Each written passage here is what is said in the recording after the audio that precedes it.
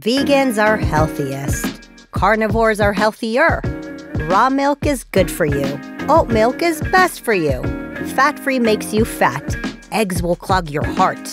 What should we believe and who's behind the nutrition narrative? Max Lugavere has spent the last 10 years researching how food impacts our health. Let's learn and dispel common myths. If you're not sure what to eat, you'll find this conversation fascinating. So Max, I am so excited about this conversation. You know, you're what I would call a food expert. You've been studying food, both from a medical perspective, and even functionally. And I want to tell you that I'm actually going through this phase in my life right now where I'm starting to be afraid of food because you have all this information coming at you on social media and you kind of don't know how to sift through what is okay, what isn't okay. And as a mom, I also feel like I'm a role model for my children and I want to share the truth with them. And I've had multiple encounters either with doctors or experts where, you know, they make certain recommendations that don't quite make sense to me. And so I have a lot of questions. This might actually be a pretty long interview, but I really want to get into it and just walk out of this conversation with some key nuggets that can help me better understand how to be a better role model for my children when it comes to food and also how to take better care of myself, right? And, you know, I have one body and body is pretty important. And so I hope to make the right choices. So before we get started, let's just start by talking about your background and how did you get into this world of nutrition and food and, you know, genius foods as you call them? Yeah, so I've had a circuitous path. I didn't go through the traditional academic channels. I have always been passionate about nutrition and fitness and nutrition science and supplementation and the like, more from like a vanity standpoint. But in about the year 2011, my mother developed the earliest symptoms of what would ultimately be diagnosed as a rare form of dementia called Lewy body dementia, which is akin to having both Parkinson's disease and Alzheimer's disease at the same time. And I had no prior family history of any kind of neurodegenerative condition. My entire family were caught completely off guard. And I was between jobs at the time. And I started spending more time with my mom. And because I am the firstborn in my family, and I've always had an incredibly close relationship with my mom, I took it upon myself to go with her to different doctor's appointments. And what I experienced in every instance I've come to call diagnose and adios, where a physician would, you know, run a battery of esoteric tests, usually prescribe a different drug for my mom and send us on our way. But it wasn't until we booked a trip to the Cleveland Clinic where my mom was diagnosed for the first time with a neurodegenerative condition. And she was prescribed drugs for both Alzheimer's disease and Parkinson's disease. And she was very young. How old? She was 58. At the time. She was in the prime of her life. She had all the pigment in her hair. She was a spirited New Yorker. She was somebody who anybody would look at and be like, this is a woman who's really like, you know, hasn't even yet peaked. And yet here she was succumbing slowly to this condition, which is progressive and ultimately incurable. And so for me, you know, that was a turning point in my life. I've never experienced like a stronger call to action than that. I became obsessed with trying to understand everything I could about the etiology of that category of conditions, namely dementia and Alzheimer's disease, primarily because Alzheimer's disease is the most common form of dementia. There are other types. But, you know, underneath that sort of umbrella of brain health, you have metabolic health, you have cardiovascular health, you have body composition. All of those matter when it comes to the brain. And so I didn't have the sort of academic background to really set me up for answers, but I felt entitled to them nonetheless. And so I dug into the medical literature, which we live in an incredible time. We have access to information that prior generations didn't have. And so I dug into PubMed, and I was trained as a journalist. I had worked for a TV network for 6 years post-college where I was taught how to investigate a topic. Now, I'm not saying that that's a replacement for getting a PhD in nutrition, but you're taught to be a skeptic, to ask questions, and that's what I did for the betterment of my family. So I started, you know, just reading as much as I possibly could, leaving no stone unturned and cross-referencing. And ultimately, I realized that I could exploit my media credentials to reach out to scientists around the globe. And I began having conversations with them. And so that was a journey that began a little over 10 years ago at this point. And it's one that'll continue, you know, for the rest of my life. But All that is to say, so at this point, I've written 3 books really exploring the intersection between diet and lifestyle and brain health and more broadly longevity in general. I've also collaborated with many highly credentialed people in the field. I even got to publish a scientific text. I was a co-author in a chapter on the prevention of cognitive decline in a clinician's handbook on the neuropsychology of aging and dementia. So I've had a ton of exposure to this field. And I don't know everything, but I certainly know a lot at this point, and I'm happy to set the record straight for you. So let's get into some of the stuff. Most of what you talk about is how food can be preventative. And much of the medical field is really focused on treating the actual symptom and the problem and, whether it's a pill culture or actually trying to address the actual disease as opposed to building a strong body ahead of it. And so what are the key learnings that you have come up with over the last 10 years when it comes to this preventative care? Yeah. So, dementia, like the myriad chronic, non-communicable diseases of modernity that most people today are now suffering from. In fact, according to the World Health Organization, about 60% of people today die from these kinds of preventable lifestyle-mediated conditions. Dementia, cancer, type 2 diabetes, and the like. Preventable, yeah. They don't develop overnight. I think that's like the most obvious, but, an insight that few people are willing to recognize because it gives you agency. It gives you agency to change your destiny.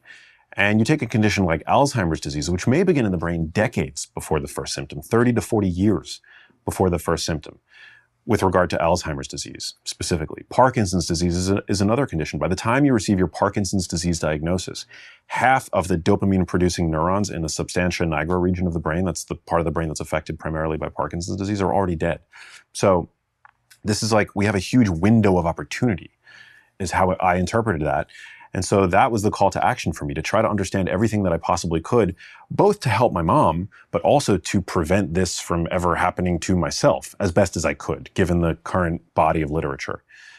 Knowing that, 90% of what we know about Alzheimer's disease specifically has only been discovered in the past 15 or so years. But, we do have a degree of agency, and you're never too young or too old to start making brain healthier choices. So, then it became, okay, so like what do we need to do? And so I started looking at different dietary patterns that are associated with reduced risk. Now, in the medical literature, the Western medicine lauds the Mediterranean dietary pattern, which is a whole food diet that's inclusive of animal products. For some reason, it's described occasionally as being a low-fat diet. It's not a low-fat diet. Anybody who's ever spent time in a Mediterranean kitchen knows that they use copious extra virgin olive oil. It's also not a low-meat diet. They eat tons of lamb. Like the Mediterranean region of the world, some of the greatest delicacies, involve animal products. But then there's also copious fruits and vegetables and the like. So I started looking, from a high level at that and comparing that to the Western dietary pattern, which is a dietary pattern that, unfortunately, we call it the SAD diet for a reason, which stands for the Standard American Diet, but it's a diet that in many ways leaves us overfed and undernourished. You see a lot of people today struggling with overweight, with obesity. About 2/3 of people are either overweight or obese. By the year 2030, in fact, 1 in 2 people are going to be not just overweight, but obese. Many people struggle with glucose regulation issues, either prediabetes or full-blown type 2 diabetes. And at least 9 in 10 people today, so that's the vast majority of people, have some component of metabolic syndrome, whether it's an oversized waistline, lipid dysregulation, and the like. So we know that the food environment in many ways is contributing to the widespread disease that we're seeing. And that's a diet that is largely, processed and foisted upon us by by this like vertically integrated multinational conglomerate food system. And I think it leaves a lot to be desired. And this is the diet that I essentially grew up on. My diet was, the foods that we consumed in my family was, I think, a little bit more towards that Mediterranean style dietary pattern, but it was largely a fat-phobic diet in the sense that my mom was somebody who was very attuned growing up to the messaging surrounding heart disease prevention. Growing up, I would hear it all the time that her father passed due to heart disease, which, I don't actually know whether or not that's true. But, if you were somebody who was looking to prevent heart disease, throughout the 70s, 80s, and 90s, you were told to avoid predominantly saturated fat and dietary cholesterol. Right. It was like margarine, stay away from eggs, stay away from milk, stay away from red meat. I mean, I think to some degree Americans are still growing up hearing that kind of message. And your point is that the problem in America is not necessarily that people are eating Twinkies and Cheetos, which is a problem. But I think the problem is also some of the misinformation that people who are trying to watch what they're eating, and they're either skinny fat or they're people like your mom who really are aware of what needs to be consumed. They're not just grabbing things because they're in the mood, but what they're being taught to eat is actually wrong. Yeah. Correct? Yeah. And, I'll never know what caused my mom's condition. I can't say with certainty that it was her diet. And I certainly don't want to victim blame. I mean, my mom, my mom aspired to be healthy her whole life, which is the grand tragedy. But she wasn't like obese. Of it all. She right? wasn't. No, she wasn't overweight. Right. And she was a cosmopolitan, affluent woman. I mean, she had access to healthful food. Mm-hmm. But it was that message that was just drilled in, and also my mom was a big animal rights advocate. And so she had certain dietary preferences that were driven by, kind of her ethical beliefs. But, she embraced largely a vegetarian diet. It wasn't exclusively vegetarian, but I never saw her eat any red meat ever growing up. And I never really saw her eat any eggs. And that was primarily because she was afraid of the dietary cholesterol that egg yolks contain. I remember when she gave me my first omelet, when she made it for me, my first fried egg, she told me not to eat it very often because it would clog my arteries, and we now know that dietary cholesterol has very little impact on serum cholesterol. So it's like, for many people for decades, they crossed out, from their shopping list, a massively nutrient dense food like the egg, right? The incredible edible egg. And what did they replace it with, right? These ultra processed refined grain products with added sugar, cereal. And yeah, it's become one of the major problems underlying the epidemic of obesity and related conditions. Can you explain that to me a little bit? You're saying that actually eggs and meat and dairy are actually good for you. I mean, what about cholesterol? I went to a doctor a couple of years ago and they did a blood panel on me, and the test result came that I have high cholesterol, and I'm actually fairly slender and I work out.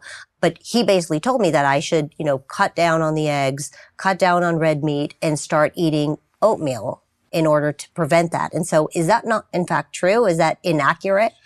Yeah, so it's more complicated than eating cholesterol leads to more cholesterol in the blood. The same way that when you eat fat, that doesn't necessarily equate to fat around the midsection. And over the long term, people who eat more dietary cholesterol will produce less endogenously, in their own bodies, and people who eat less will produce more. So there's what's called homeostasis, right? There's no one-size-fits-all diet. So everybody's different. But it was, I believe, 2020, if not earlier, that dietary cholesterol was finally removed from the dietary guidelines for Americans. It was no longer considered a nutrient of concern. So all the science, just continued to show us that dietary cholesterol has very little impact. In fact, whole egg consumption is associated with in some studies, positive health. It's difficult to tease out when looking at observational data if single foods are good for you or bad for you because of, well, for one, the nature of that type of research, which is correlational in nature.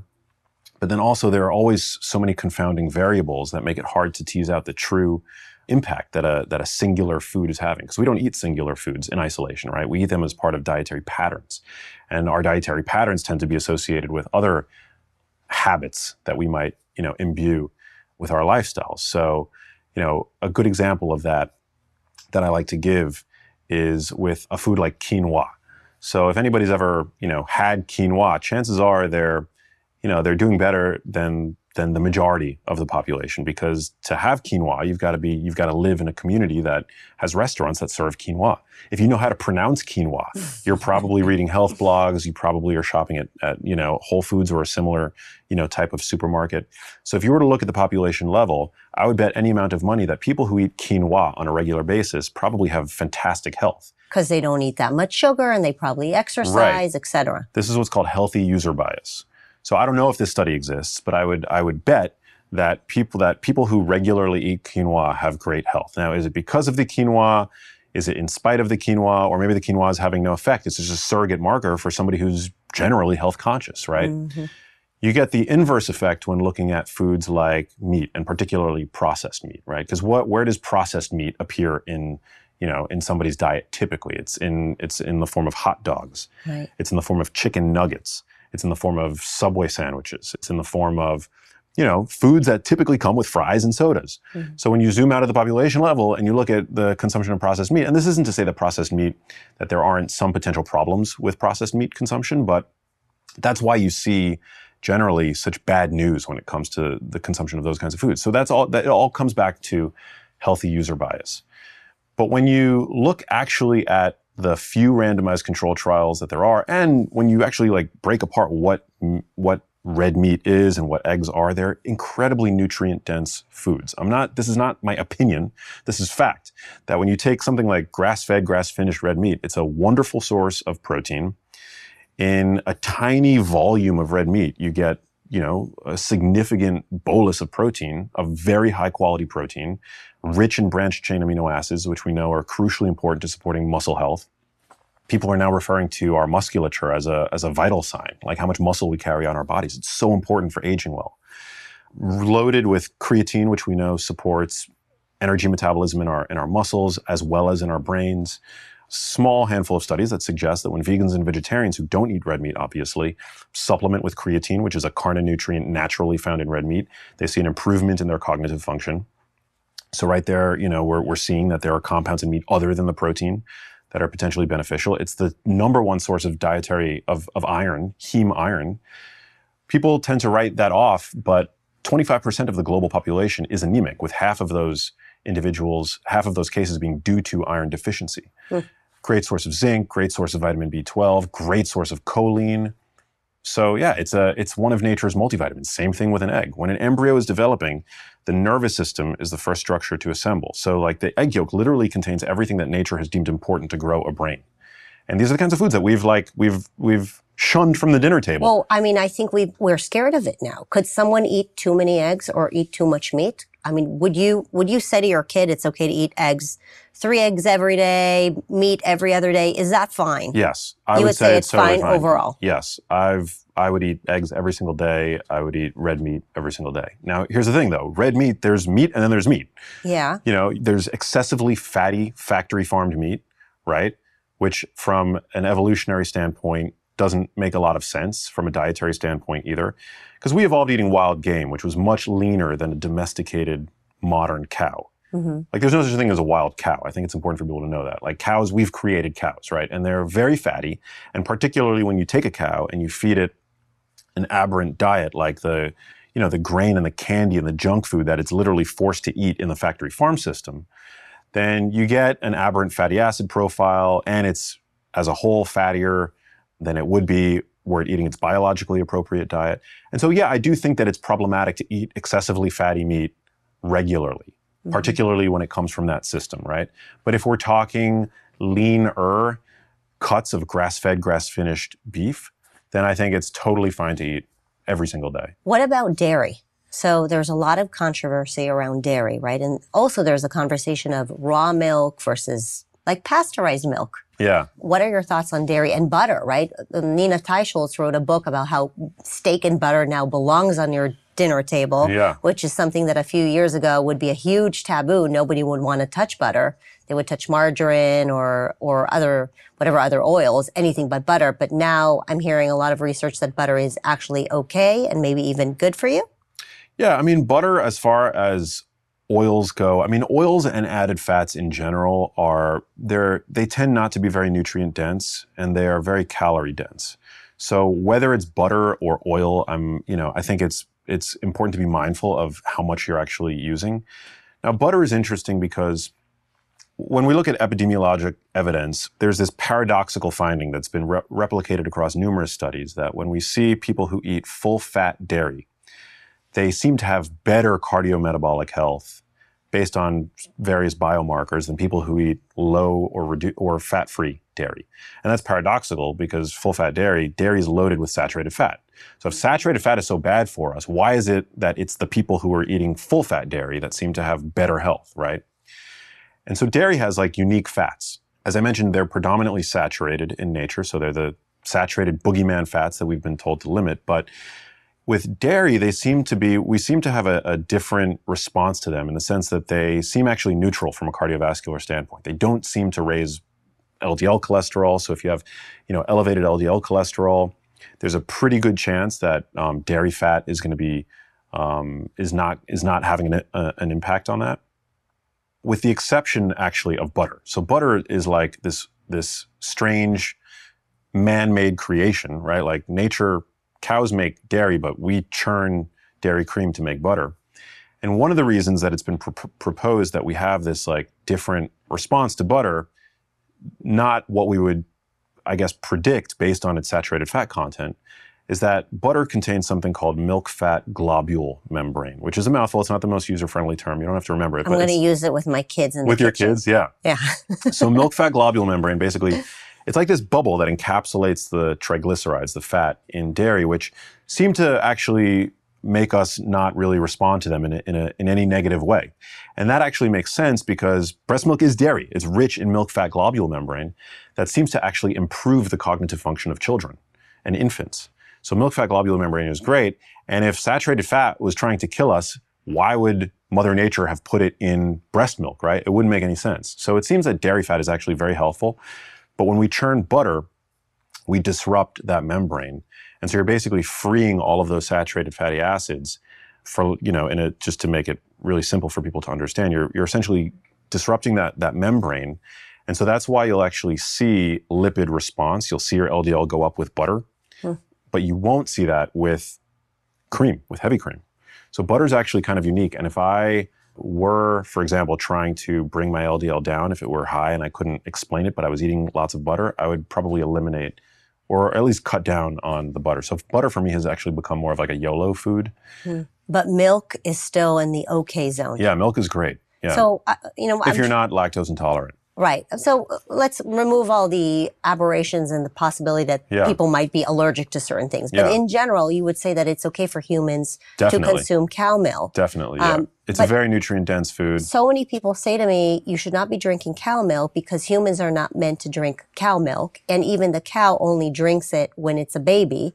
And so if you're an adult, you should not be drinking cow milk. I'm sure you've heard that before. So what's your response to that? Yeah, well, the cow, there is some truth to that there are growth factors in milk, and that milk contains a lot of nutrients that are really critical to the growth and development of a neonate. But when you think about what is the organ that's under the most rapid growth and development at that stage in life, it's the brain. And so when you actually look into what comprises milk, you see a lot of compounds in it that are actually really beneficial to the brain. Now I'm not saying that we know for certain that dairy for adults is going to be, protective of brain health. But if you're not sensitive to it, dairy is an amazing source of protein. It's a great source of myriad minerals. It's got milk fat globule membrane in it, which, as I mentioned, is beneficial. We see observationally that people who eat full fat dairy seem to have better health. And recent meta-analyses show that dairy, again, for people who are not sensitive to it, actually has an anti-inflammatory effect. So people like to think that dairy is inflammatory. Tends not to be shown by the medical literature. So where is that myth coming from, this fear of milk? Well, I think part of it has to do with the fact that there's now billions of dollars being poured into, the promotion of these like plant-based milks and dairy-free plant-based products. Like the oat milk, almond milk, things like that. Yeah, you have to understand that for oat milk to be good for you, dairy has to be bad. Right. It has to be really bad because dairy tastes so much better than the oat milk, if we're honest about it. And I've had to check my own biases. In Genius Foods, which is my first book, I don't think I talked about dairy at all. And in fact, in the back of the book, I might have even referenced it. I think I talked about it as something benign you could take or leave. But actually, over the past few years, I've really kind of warmed up to it. Whether we're talking about cheese, which, even if you're lactose sensitive, like hard cheeses have very low lactose in it. Great source of dietary protein, as I mentioned. And we see that people like in the Mediterranean, dietary patterns that are associated with better health, they consume dairy. Dairy is a part of the diet. So what are your thoughts on oat milk in general? So you're saying much of the promotion of oat milk and almond milk and all of those substitute milks is actually coming out of it's pure marketing? I think is it good for you? I think a lot of it has to do with wellness industry, just like BS. You know, I honestly do, and I have zero affiliation with the dairy industry. By the way, I'll just like throw that into the mix because people will say, "Oh, he must be," You must own a bunch of cows. I don't. Yeah, I don't. I just I realize that heavy cream in my coffee is like. I feel much better using that than some like slurry of gums and carrageenan and fillers and rapeseed oil. Yeah, like refined, industrially refined seed oils that they now put in all these fake milk products and the like. And yeah, you're just getting much better nutrition like with dairy. There's a researcher who I follow. There was a paper published in 2000, I believe it was 2020 or 2021, where him and his co-authors looked at all the most nutrient-dense foods available to us. And dairy was up there. Dairy, along with like organ meats and beef and dark leafy greens and things like that. Yeah, it's a very nutrient-dense food. And I think it's a lot less processed than the vast majority of these like high-margin, plant-based foods. I think that there's a time and place for them. Like I'll enjoy the occasional almond milk latte, just like the rest of them. And for people who are lactose sensitive, I think it's good to have, that as an option. But like, I think many people have taken dairy off the table because of this sort of wellness, like this idea that it's not part of the clean eating paradigm. 100%. Yeah. And there's money to be made everywhere. Like everybody's like got their hand in the pie, right? Like meat, dairy, like those are industries, but you don't see the kinds of profits in those industries that you see when you have a company that comes up with a proprietary recipe for like the Beyond Meat or Beyond Meat. Those companies are worth billions of dollars, right? And it's all profit. Yeah. It's all profit because the ingredients that they use to make these food-like products are dirt cheap, right? Like what is oat milk? Some like a couple pennies worth of oats, some rapeseed oil, which is some like industrial, sludge. It's ironic because when you think about it, it's so unnatural and they're all about natural, except that they're pushing for this unnatural diet. Yeah, it's a big problem. But like, I have a cat. If I feed my cat milk, she goes nuts. Like she loves it. She's happy. Yeah, she knows what's good for her. And she's like a picky, she knows what is biologically appropriate. Like somehow there's like this innate intelligence, right?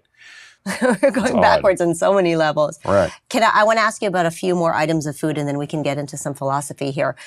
Oils.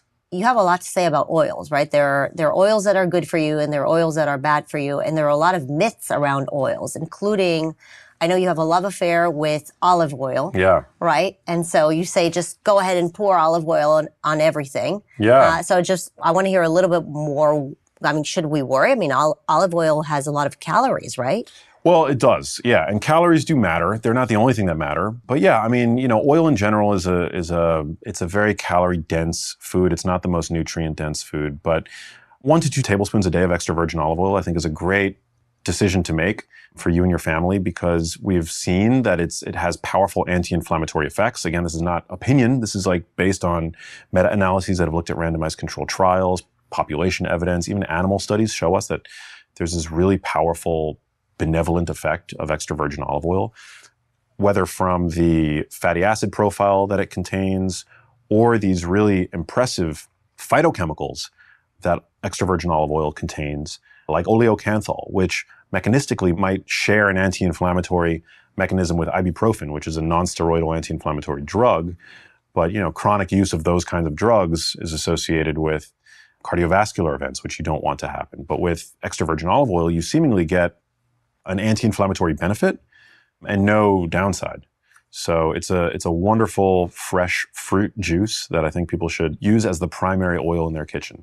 Would you cook in olive oil? Because one of the things that I remember growing up with is this concept that if you overheat olive oil, it turns into some sort of carcinogen and that's bad for you? No, that's not true. Yeah, you can definitely cook with extra virgin olive oil. It's a big myth that you can't. It's at least as heat stable as avocado oil because it's mostly monounsaturated fat. And then about 50% of extra virgin olive oil is saturated fat, which is chemically the most heat stable of all fatty acid types. So it's very heat stable. And also it's protected by those antioxidants that it contains at temperature. So one of the issues with it, you might have a lower smoke point, and that's because extra virgin olive oil isn't just a pure fat. It contains these phytochemicals. And you might get like off flavors extra virgin olive oil, I mean, one of the great things about it is its flavor. It's like wonderful flavor. So you might change the flavor profile if you heat at very high temperatures. But it's not bad for you. It's not bad. No, it's Where not going to does become... the myth of cooking in olive oil being dangerous come from? Do you know? I mean, I can guess that it's probably due to the fact that when you cook with some of these highly marketed, refined, bleached, and deodorized grain and seed oils, that those actually become carcinogenic at high temperatures. And so, you know, I guess like that's not the most convenient marketing message for that industry to send. So, you know, maybe we've just heard that it's like not good to cook with like oils in general. I don't actually know, but if you go to the Mediterranean region of the world, they're cooking with extra virgin olive oil. Right, they'll fry an egg in olive oil. And in fact, when you cover meat with extra virgin olive oil as a marinade, it actually prevents some of the, you know, potentially carcinogenic compounds from forming on the surface of the meat that you get typically with charred meat. So I'm a big, you know, advocate of meat consumption. I think the benefits outweigh any risks. But how great is it to know that you can like just rub some extra virgin olive oil on your meat, potentially reducing the synthesis and generation of these like, you know, pro-carcinogens that would otherwise form at high heat. What are the lessons on seed oils in general? So I've heard that we should stay away from seed oils. Can you explain that to me? And then is grapeseed oil okay? Because I know they use that a lot in the Middle East and in the Mediterranean. But now I'm hearing that grapeseed oils are bad for you as well. And so what is the reason behind that? So grapeseed oil is purely a byproduct of the winemaking industry. So they used to just throw away grape seeds, and one industrious entrepreneur realized that you can press them, extract the oil, run them through myriad industrial steps, and you end up with this tasteless, odorless oil that can be sold for hundreds of millions of dollars to be used in anything from salad dressings to spreads to, you know, granola bars and the like. And so it's part of a category of these RBD oils, which again stands for refined, bleached, and deodorized. Also, we refer to that just industrial seed oils. And in that category, you'll also find canola oil, soybean oil, corn oil. And generally, I advise minimizing your consumption of these oils, if not altogether eliminating them from your diet. For one, because they're novel foods. They didn't exist in the human food supply prior to 100 years ago. Some people listening to this might say, oh, naturalistic fallacy, not everything that's, you know, natural is good for you, not everything that's unnatural is bad for you. But, you know, we don't have the kind of long-term data on these oils to say with certainty that they are universally benign. We just don't. You know, we can see based on short-term studies that they might, compared to, you know, certain fats, lower, you know, LDL cholesterol. But, you know, what is it actually doing to the quality of, you know, of those lipids? You know, is that actually creating a benefit to our health, or is it, you know, just happenstance? You know, these oils, they go through these processing steps that damage them. One of the problems associated with these grain and seed oils is that they're predominantly comprised of a type of fatty acid called polyunsaturated fats. And these fats are the most chemically unstable. They're the most sensitive to heat and ultimately the most vulnerable to damage, whether when cooking with them or being left out by the stove, exposed to oxygen for months on end. I mean, I grew up with like the big plastic clear jug of corn oil by the stove, right? In the warm kitchen environment. I vividly remember. And it wasn't until like 2013 that I finally was able to get that out of my mom's kitchen. And so the problem is that these oils are very prone to this form of chemical degradation called oxidation, which is essentially rot. I mean, if you leave a sliced apple out on the counter, it turns brown. It's essentially rotting right before your eyes. You can't see it. It's not visible to the naked eye with these oils, but it's happening. Like you wouldn't want to eat something that's rotten. Does olive oil do that? No, because it's primarily monounsaturated, which is much more chemically stable. And it's got all of those antioxidants in it. Antioxidants meaning it protects against that oxidative process. Polyunsaturated fats don't have the antioxidants. They're just much more prone to that process. Now, a little bit here and there is probably fine, but you know, you see certain contexts where it becomes potentially really harmful to ingest them. Like, for example, when they are in the fryers at restaurants. You know, I posted recently, I was at a restaurant and I saw the fryer, it was filled with oil. These oils are dirt. They cost restaurants pennies, and restaurants are notorious. You know, their margins are notoriously tight, right? And so they buy the cheapest oils that they can to fry foods in. They're generally always going to be soybean oil, mysterious vegetable oil. They're all those types of oils. And I asked my followers, like, how, when do you think that this oil, like, what's the frequency with which you think this oil gets changed? And many of my followers who actually work in restaurants are like, oh, that oil doesn't get changed for like months. We're told to replace it every, like a couple times a week.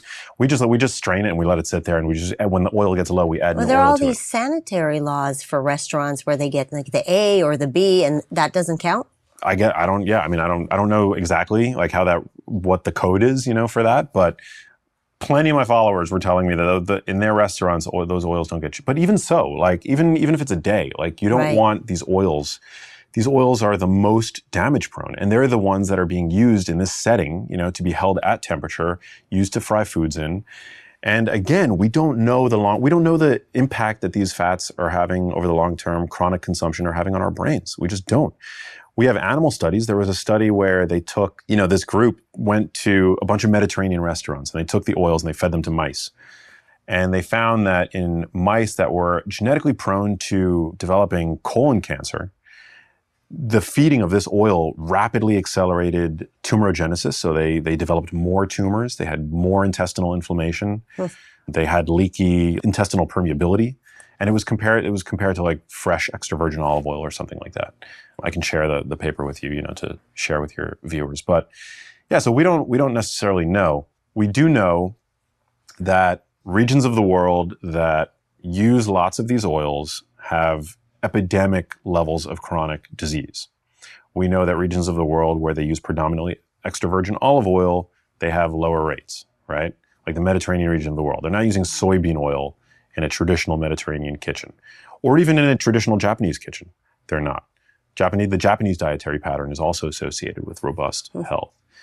It's just this like artifact of the standard American diet that gets a pass because it's so heavily marketed. Right. And because it fits this chain of logic so perfectly where, if statin drugs are good, which I'm not saying that they're not good in certain contexts, but if drugs that can reduce our LDL cholesterol are good, and they have to be good, they're worth billions of dollars, right? They better be good. Yeah, they better be good. Then seed oils, which also are able to reduce our cholesterol, also have to be good. And if those are good, then animal fats have to be bad. Right? Because they have the inverse effect. And if animal fats are bad, well, then dairy fat has to be bad. And if dairy fat is bad, then, oat milk is great, Right. So it's like there's this whole thread of logic that's being like held up by billions of dollars of corporate interest. And it's like nobody has stopped. Well, not nobody, but like very few people stop to just step back and be like, whoa. I mean, I actually think that as you think through it, it makes sense, but it's hard to think through it when you're inundated with marketing from every direction. Plus, you have the American Medical Association really towing that same narrative, right? You don't really have doctors coming out and saying, hey, it's okay for you to eat eggs. It's okay to feed your child milk. It's okay to eat olive oil, but you should stay away from these seed oils. I think there's just a lot of confusion. The other area where I think there's a lot of confusion for parents in particular is around the cereals and oatmeal and then granola bars, right? Yeah. I have a big issue with granola bars because when I eat granola bars, I feel like I'm eating a cookie. Honestly, my body reacts the same way when I eat a granola bar and a cookie. I think it's basically the same thing, but I can't tell you how many people put granola bars in their kids' backpacks with the assumption that it's something that's healthy for their child, right? Granola is supposed to be healthy. Yeah, I mean, they're just like dessert bars these days, just loaded with added sugar. And sugar is an interesting thing. I mean, there's nothing inherently toxic about sugar. Like our bodies are well adapted to be able to ingest and handle, store, burn off glucose. But the problem is today that we overconsume it. I mean, we overconsume pretty much everything today. We overconsume unhealthy fats. We overconsume added sugar. We overconsume. So we're swimming in an environment where, your average person today, unfortunately, is overfed and undernourished. But these kinds of like snack products like granola bars, they're just adding insult to injury because generally, loaded with added sugars, loaded with unhealthy oils. And it's a big problem. Like today, kids should be given, we should be prioritizing healthy fats, for our children. We should be prioritizing protein, like fish, eggs, animal products, things like that. And instead, we're just, on top of all the candy that they're naturally going to eat, right? We have these like candies essentially disguised as health foods. Right, and that's the bars. Yeah, it's the bars, yeah. Or the cereals, I mean, it's just all aside from the food compass, which we'll talk about in a little bit, I think parents are generally aware of the fact that these sugary cereals are bad for their kids.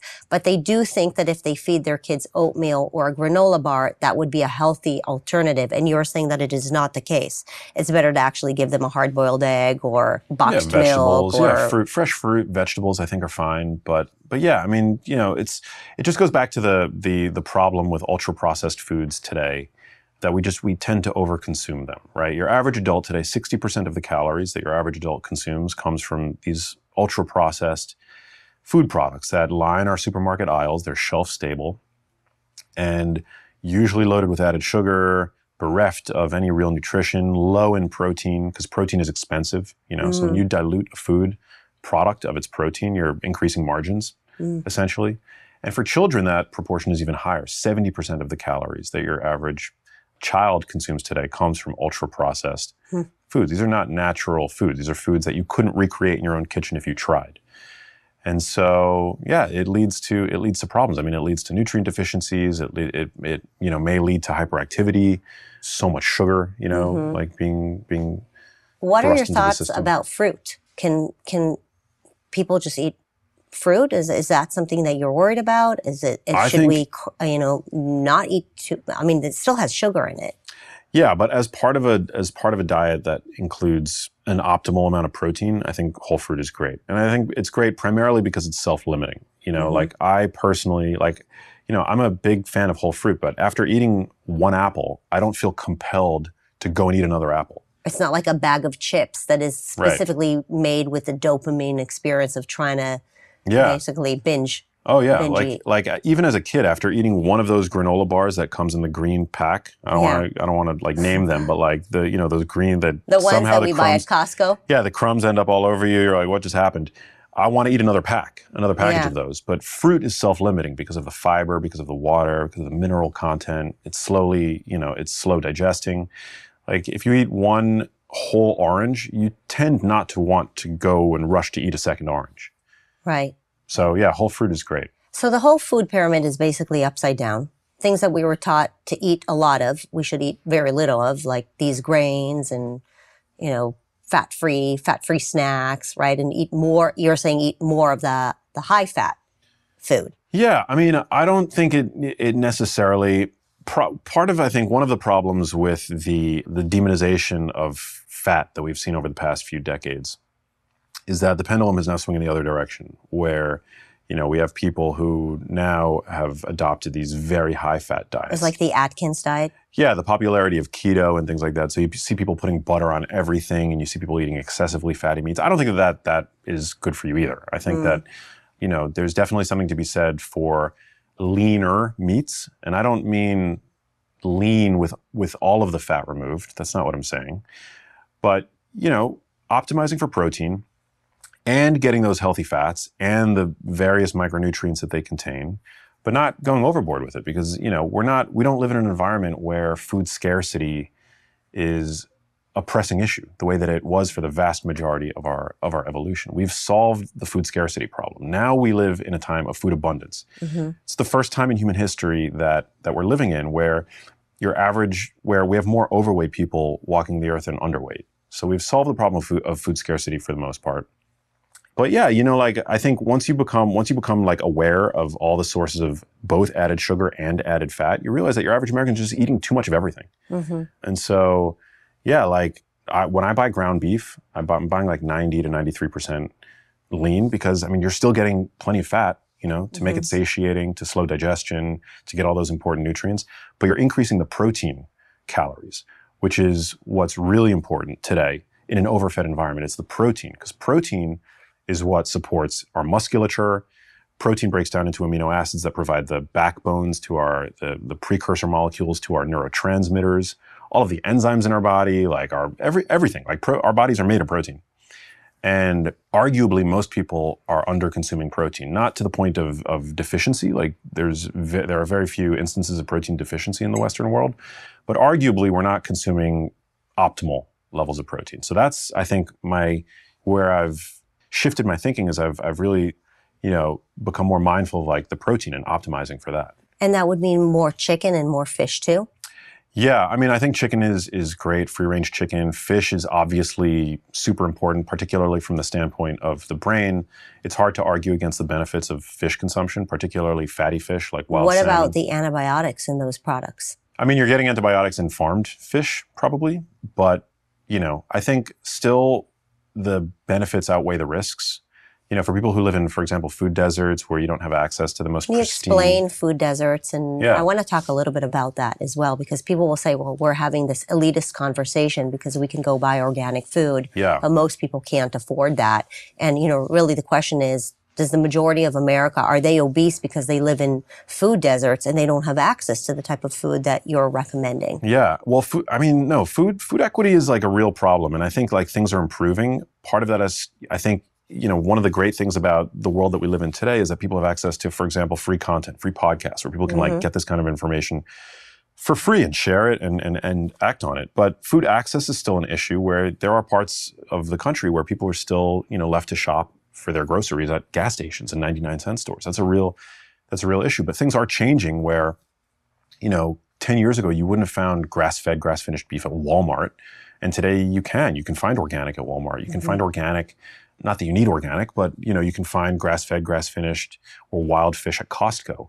Right. Or sardines. Or right? sardines, you highly recommend Yeah. sardines, right? That's not that expensive. I think sardines are great, but I guess there is a learning curve. But, Yeah.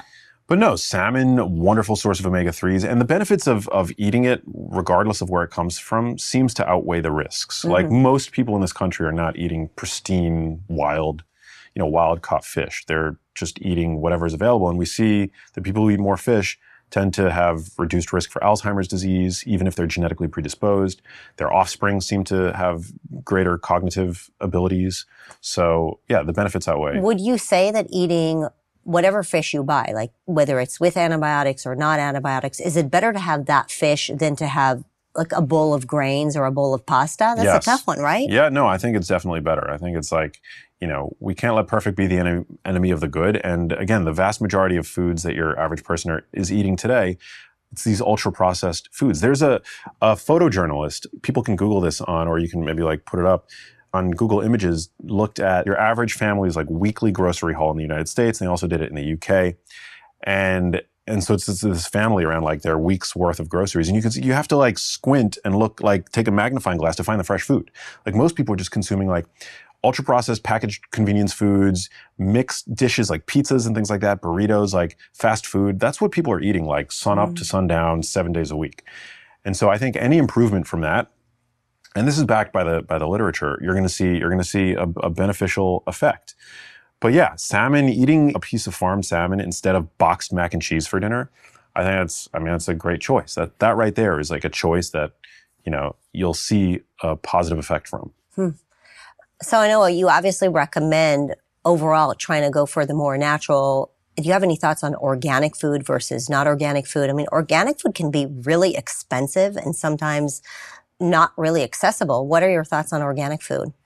Yeah, I mean, I think that when in doubt, and if it's available to you, might want to opt for organic when it comes to fruits where you eat rind or the peel or the whole vegetable itself. So for example, dark leafy greens, berries, kiwi. I actually like to eat the skin on kiwi. You eat the skin on kiwi? So Ew. good. Yeah, there's actually a lot of like Not so nutrients. The outer part of a fruit actually is where you get all of these interesting compounds that like polyphenols and things like that probably have a really significant health benefit. Wow. Yeah. And so if you're shaving off the peel of your kiwi, yeah. I do. It's a mistake. And I love kiwis. No, eat the whole thing. People are like, well, the fur on it is going to feel weird. It doesn't. Yeah, it's like tart scratchy. and delicious. Yeah. Wow. Super good. So bananas, avocados, things like that, I never buy organic. But also like, I think it's important for people to realize that organic is not a panacea and the organic industry isn't perfect. But what you are doing by buying organic produce, it's not more nutritious, but you are reducing your exposure to synthetic pesticides, which I think is probably valuable. There were meta-analyses that show that organic also has higher levels of these plant so-called defense compounds that might have a benefit to human health. But if it's not available to you or accessible or it's too expensive, I think people should not feel in any sense nervous about buying conventional produce. And when it comes to animal products, organic tends to be a more environmentally sound, and also with produce. I think organic also makes a lot of sense from an environmental standpoint, from a health standpoint. Yeah, if you want to maybe, like split the difference, buy organic when it's something that you're eating the skin or the peel or the rind or whatever. And then you can buy conventional for all like the other avocado stuff. or banana. Avocado, oranges, things like that. Conventional. It's so interesting, the term organic, because I can think of all these boxed processed foods that have that label organic written all over it. Yeah. And you would be like, no, just don't eat that stuff in general, right? Because it's processed, right? Exactly. Yeah, you find organic candy. Right. You don't want to major in the minors. In the big picture, you want to reduce your consumption of these ultra processed foods, whether it's candies or cakes or cookies or what have you, right? And ultimately, like, if you don't have access to organic, then I think that's fine. Just, rinse your fruits and vegetables well. You want to do that with organic anyway. But I think for peace of mind, for me, it makes sense to buy organic when I'm eating the skin or the peel, because I just don't want to put my health in the hands of these multinational conglomerates, and the synthetic herbicides and pesticides that they peddle. No thanks. Imagine you're traveling through the airport right now and you don't have food with you. What snacks would you grab?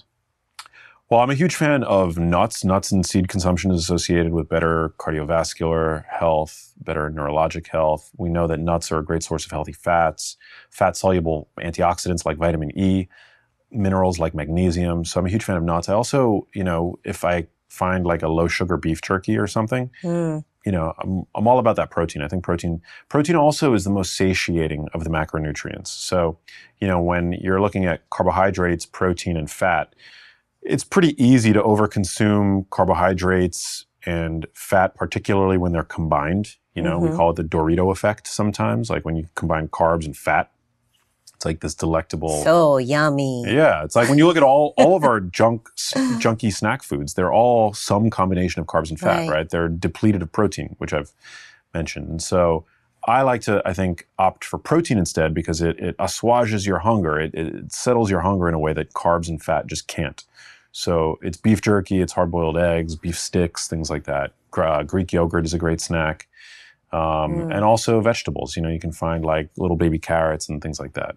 A lot of us have picky eaters as children, and, they just want the pasta. I mean, is that something we should stay up at night worried about? I mean, could a kid grow out of their pasta-only phase and start the healthy diet later on? I mean, is this long-term damage? Yeah, I mean, I don't want to piss off the parents that are watching, and I'm not a parent. So, I don't know the best practices for getting a kid to eat more, whole foods. But, there's no doubt that whole animal source products and fresh whole fruits and vegetables are going to be a better option than pasta. But, maybe it's a portion thing. Maybe you give a little bit of the pasta and then you make the center of the dish, the egg or whatever the protein of choice happens to be. Yeah, so hopefully they'll grow out of it as soon as possible and just get them onto a healthy diet. Yeah, I mean, ultimately, I think it's about just modeling that behavior for your children. Like if you are the kind of person who would settle for, and everybody's busy, so not to minimize the fact that people have like real obligations. Sometimes you just want a quick dinner, but there are quick, healthy meals that you can eat as well. But if your child is seeing you eat pasta for dinner, that's not setting them up for healthy habits in the long term, Right. And you got to start early, modeling this behavior as early as possible. Absolutely. But I know a lot of people, like adults, like grown humans, who have what I would call a 12-year-old boy diet.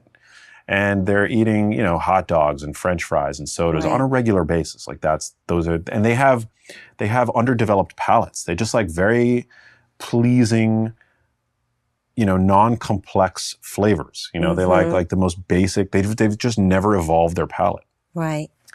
And, sometimes when I spend time with their parents, like I see, well, that's where it's clear where this came from, because the parents have a 12-year-old boy diet as well. Right. So you just have to like always be modeling, always pushing them to challenge their preferences and things like that. I do this myself. I routinely, if there's something that like, I'm like, oh, I don't like that. I'm like, well, why don't I like it? Maybe I was in a bad mood when I tried it the first time, or maybe I tried it 15 years ago and my palate's changed, Always be willing to challenge your preferences. Yeah. Life is too short to die by, something that you tasted 20 years ago. Right. And give it another try. Yeah. With the kids, with my kids, what I do is I have them kiss it then lick it, and then try it. And so they might be willing to just Cute. just give a kiss to that little broccoli Yeah. and see if that's okay. And if they survive that, then they can move on. Yeah, 100%. That's a little trick. Yeah, I love that. Where is this food compass coming from? Can we talk about the Tufts University food compass? What happened there? Was it just some silly mistake that someone made? Is it a nefarious thing where you have these big companies paying researchers to come up with research and then brainwash the rest of Americans? I mean, even an 8-year-old would look at the food compass and see Lucky Charms at the top of it and eggs at the bottom and say something looks wrong here. Yeah. What happened there? Yeah, like you said, I mean, even an 8-year-old would look at that and like what is going on? So the food compass, it's the latest nutrient profiling system to be devised and to gain widespread traction, put out from the Friedman School of Nutrition at Tufts University. And it drew a lot of fire recently because it analyzed dozens of thousands of different food items in the supermarket with this, utilizing this algorithm that ranked foods in accordance with, based on how much protein it had, how much fiber, the degree of processing, its, saturated fat content, obviously docking points for saturated fat. So it came up with these scores for all of these different foods in myriad different categories: dairy, animal products, grain products, and the like. And when you looked en masse at these scores, you might think to yourself, oh, well, they did the work. This is like, maybe this is hopeful. But one separate group looked at the scores and noticed that something was really weird, actually, about the scores. That when you were to take foods from different categories out and juxtapose them, one next to another, the scores actually made little to no sense. And so this chart that went viral showed that, for example, Lucky Charms and Frosted Mini Wheats had vastly higher scores, according to the food compass, than foods like a poached egg, which is just an egg, basically, or ground beef. You'd see egg substitute fried in vegetable oil ranked higher than an egg, which makes zero sense. There's zero universe in which Lucky Charms are better for you than a whole egg. So, I mean, right there, as you mentioned, like a 5-year-old would look at that and be like, This is off, right? Criticism against that chart that went viral is that, well, foods, the foods weren't meant to be taken out of their respective categories and juxtaposed one next to another. But that's exactly what they were intended to do. Otherwise, they wouldn't have a score, right? The score was there. Why is anything scored? So that we can rank them, right? So that we can compare. So that's just a completely asinine criticism to this, to the viral chart. And in fact, when you go over to the Tufts University website, they did the exact same thing. So my argument is, if your own institution is misrepresenting your work, then it's actually not being misrepresented at all. And so, yeah, the food compass is just like the latest of these nutrient profiling systems, but the people behind it actually have a lot of weight when it comes to policy. And there was back in September, there was a White House, conference on nutrition. It was like one of the first conferences on nutrition that the White House has held, to my knowledge, in years. And the creators of this system were there, and you can clearly see how they intend it to be used as something to influence front of package consumer purchasing decisions. It's intended to be used by food manufacturers to inform consumers. So it's a massive problem, and yeah, there are conflicts of interest abound. Right. I mean, ultimately, these charts make it into the education system, and these situations like your mom. I mean, this will happen again because we're getting, wrong information, and it might not be Lucky Charms versus a poached egg, but it might be that oatmeal story, right? Oatmeal versus grass-fed meat, right? And that's kind of how this really misinformation comes out to the public, right? Yeah, it's pervasive. I mean, the 2020 Nina Teicholz, who you referenced earlier, she was one of the authors on a paper that looked at all the people who were there at the 2020 Dietary Guidelines for Americans Committee. 95% of them had conflicts of interest with the food industry or big pharma. 95% of them. It's just insane. We saw recently that the Academy of Nutrition and Dietetics, which is the largest governing body of our dietetics industry, right? Wow. Nothing against dietitians, but they not only take gifts from the food industry, but they have stock in junk food companies. Wow. So they're vested in the success of these junk food companies, right? And they're very influential. Right. write the guidelines, but they're very influential. We saw recently there was this big thing, people were up in arms about it, rightfully so, that a highly credentialed physician went on 60 Minutes and claimed that the primary cause of obesity is genetics, right? So you can't do anything about it. It's all genetics. It's all genetics, right? But like if you look at the ads that were placed in between that show, it was all for semaglutide, right? Or like, oh my gosh. or for, for drugs, essentially. And we know now that there's this big push, right? For even children now to get them on this, this semaglutide peptide, which is, the GLP-1 agonist that's shown remarkable weight loss in obese people, but so long as you're on the drug. Right. Right? And of course, that's not even accounting for all the side effects and the long-term, effects that we have yet to fully elucidate from using that drug. I mean, the culture that we've created now really does not celebrate personal accountability. All the things that you're recommending, check your labels, buy fresh food, eat fresh food, make sure that what you're putting into your body is preventative. It does require quite a bit of discipline, right? You also talk about how important it is to work out 3 times a week, which also requires a lot of discipline. But our culture is not pushing for discipline. Our culture is really pushing for, a pill fix, right? And so when you see these billboards of people who are frankly obese, and that is supposed to be the new standard, whatever people think is beautiful, that's for them to decide. Yeah. But it's obviously unhealthy to be heavy set. It's obviously overweight is unhealthy. And we have our children looking at those billboards and saying, yeah, that is okay. Right. And they're like that just because it's in their genetics, and it has nothing to do with the fact that they're, over consuming carbohydrates and sugar and all of that. And then we have an industry that is basically paid off by a larger industry to propagate that. And so the concept of self-reliance, take care of your body, exercise, eat healthy, is becoming, more of a fringe within our culture. And I think that is ultimately so dangerous that we're raising a generation that doesn't believe in personal accountability. 100%. And then you have somebody like this who's, highly credentialed, well-respected researcher saying that obesity or genetics. I mean, imagine like the people, how people in this country, where again, 1 in 2 people are obese, heard that, well, I guess I'm just overweight because of my genes. I might as well go and get the shot, Or it'll do nothing. Yeah. Yeah. And this woman, and this is not personal, but like she was just brought on to Biden's team for the 2025 dietary guidelines for Americans, right? So what role does a woman who believes that obesity is primarily due to genes doing on a dietary guidelines committee? It doesn't make any sense. It really doesn't make any sense.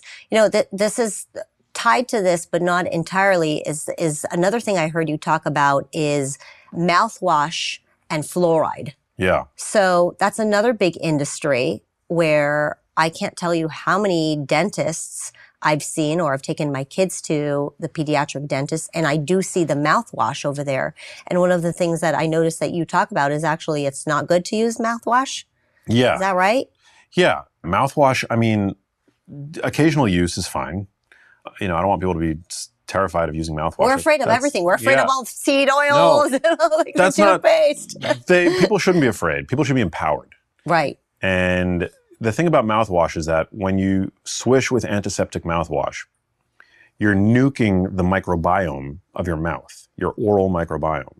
So we now know that we have bacteria. Our bodies are teeming with bacteria. Parts of ourselves once thought sterile, we know are rich with a microbiome, essentially. Mammary tissue, our pancreas. We know that there's bacteria in us, on us, everywhere. And our mouths are no different. And we've co-evolved with this bacteria. So this bacteria, the fact that the bacteria is there, it's not happenstance. It's like, this is a relationship. We need it. We need it. Yeah, this is a relationship that has endured millennia, and there's a symbiosis there. And so what we're seeing is that our oral bacteria are involved in the nitric oxide pathway in our bodies, which helps to promote healthy blood pressure and help support healthy blood flow. And so there's this line of research that is not yet definitive, but that suggests that frequent use of antiseptic mouthwash puts us at increased risk for type 2 diabetes and hypertension.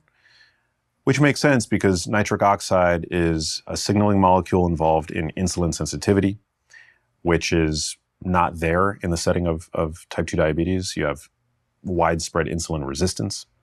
And then hypertension. So nitric oxide, as I mentioned, is important for helping to maintain blood pressure, healthy blood pressure. And so we see that people who frequently 2 or more times a day who swish with antiseptic mouthwash are at increased risk. Now that's observational. So correlation doesn't equal causation. But then mechanistically, there have been a number of studies that have shown that just an acute rinsing with antiseptic mouthwash actually can increase systolic blood pressure. Not by a huge margin, but that there's an effect. And then we've seen that when people use antiseptic mouthwash, prescription mouthwash, chlorhexidine, in the post-exercise setting, that some of the antihypertensive effects of exercise are blunted. So exercise, we know, is one of the best ways to support healthy blood pressure. It's one of the most amazing benefits. I mean, there are many benefits of exercise, but everybody should exercise, if for no other reason than to support healthy blood pressure, which we know is crucially important to brain health. And exercise works as well as drugs. That meta-analyses show this, that exercise is just as effective as drugs for helping to normalize blood pressure. Even light exercise, right? Even just going on a walk a few times a week, right? Just movement. If you can't get to if some people are so overweight, they, exercise is like this, it's like climbing a mountain. Just movement is wonderful. And so what this study has shown was that when you take 2 groups and you make them exercise and one swishes with this antiseptic mouthwash in the post-workout setting, that the benefits to their blood pressure is actually blunted. Wow. If not altogether negated. It's so bizarre because it's so many fancy gyms you see the mouthwash available. Yeah. It's so the way it works, strange. Yeah, the way it works is, and also, a lot of some of the most beneficial compounds in plants, like dark leafy greens, which another very nutrient-dense food category. I, love to promote that people regularly consume dark leafy greens, whether like kale, spinach, arugula, super healthy, super nutrient-dense. But they contain compounds called nitrates, which are oral bacteria. People have heard of nitrates in beets, for example. Yes. So beets are another great source. But dark leafy greens are also rich in nitrates. We don't have the enzymes to convert nitrates to nitrites, which then enter this nitric oxide pathway, which boosts blood flow. So we literally rely on oral bacteria for that. That's the symbiosis. If you were to sterilize your mouth and eat beets, you wouldn't get any of the nitrate-mediated benefits of beet consumption, right? Or it would be dramatically reduced. And so, we rely on oral bacteria to extract the full cardioprotective benefit of our food. And so if you're routinely 40% of the country nuking your oral bacteria with mouthwash, then you're doing your health a major disservice. And we need more research to really identify the specific types of mouthwash and the frequency, but something that I think, especially if you're a frequent user, you should definitely reconsider that habit. Well, that definitely makes sense. I know you say do your research and you've done your research. I think sometimes it can get overwhelming because where do you do your research, right? If you just go on Google, you might land on the Tufts Food Compass, which is not a good research, right? Yeah. And so when one says do your research, what do you recommend? And also, I know you've done a lot of research. Is there a way where people can follow your research to learn? I mean, there are a lot more details that I couldn't ask you in this specific interview, and I'm sure more people would want to know about it. Where can people go? Yeah, well, I mean, I think people should get familiar with PubMed. Not every article is open access, but it really does help to support scientific literacy, to just read as much science as you can. Not everything is going to make sense, but I think going into the references, cross-referencing, because that's actually one of the ways that I learned early on was if I didn't understand something, I would just go to the references of the article, and I would cross-reference and see how other scientists talked about the same topic. I would just, reference and read and read and read. And, ultimately things start to make sense. And also to not be afraid to ask questions. Nobody knows everything. So it's super important. So PubMed is a great resource.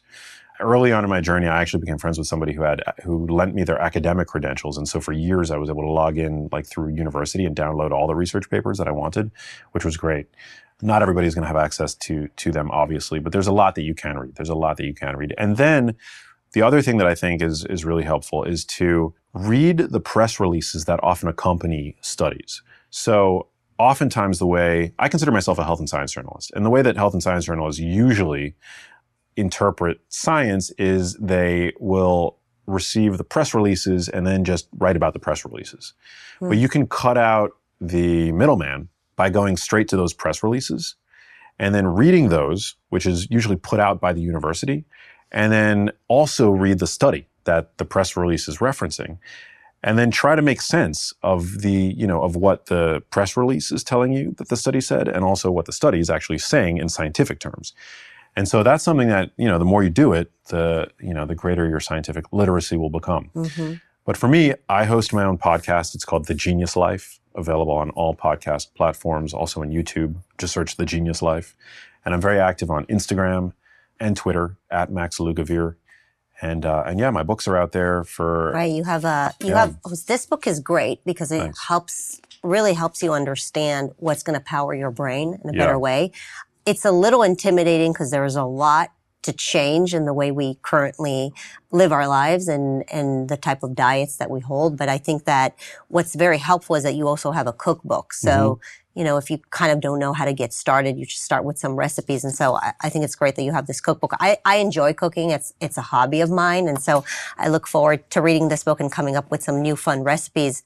If you had, just to send off everybody who are listening to this, if you had 3 pieces of advice, just how to get started, because I think it's really difficult to take a giant garbage bag and throw your entire kitchen into it, though one wants to do that when finishing your book. What would be your 3 last pieces of advice for people who just want to get started with a healthier lifestyle? Great place to wrap it. So I think for one, do your best to shop around the perimeter of your supermarket. So most people don't realize this, but supermarkets are designed the same. Supermarkets, the fresh perishable food tends to be around the perimeter of it. And it's the aisles where you find the ultra-processed foods. I'm not saying that there's nothing good in those aisles. There certainly is. There's spices, there's, extra virgin olive oil, there's vinegars, legumes and things like that, dry goods. But by and large, the perimeter is where you'll find the grass-fed, grass-finished beef. You'll find the wild fish. You'll find eggs. You'll find the produce, fruits and vegetables, things like that. So that's one. Number 2, I think it's really wise, especially in today's obesogenic food environment, to prioritize protein. Food manufacturers deplete food of protein. It makes them more expensive, higher profit, higher margin. We've talked about this. Protein is super important. None of us are protein deficient, but arguably we're not consuming optimal amounts. A lot of people, as we've talked about, overconsume ultra-processed foods. But just in general, as you get older, people tend to want more comfort foods and things like that. I remember when I was a kid, my mom would serve me dinner. It was like a bowl of pasta with butter or pesto, so there's marginal protein in that, if any. So prioritize protein. The base of your plate should be, whether it's fish or beef, whatever your protein of choice is, I don't care, but, make it that.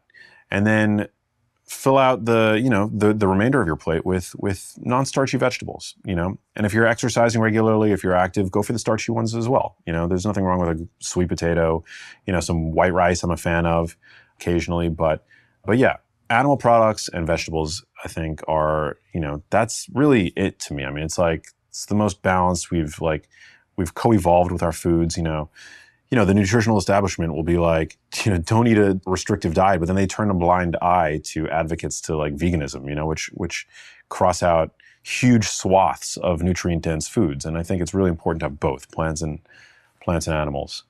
And then I guess the final thing is just be kind to yourself and treat yourself food should be good. It's it's not just fuel, right? Food is how we communicate with one another. It's how we show love. It's how we bond.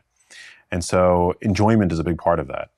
Learn how to cook. That's one of the reasons why I wrote Genius Kitchen, which is my cookbook. It's culinary literacy, like health and science literacy, is something that we've outsourced.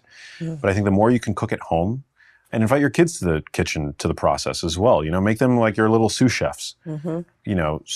Helps to solidify healthy habits, helps to increase nutrition quality, irrespective of what even it is that you happen to be cooking, just cooking at home.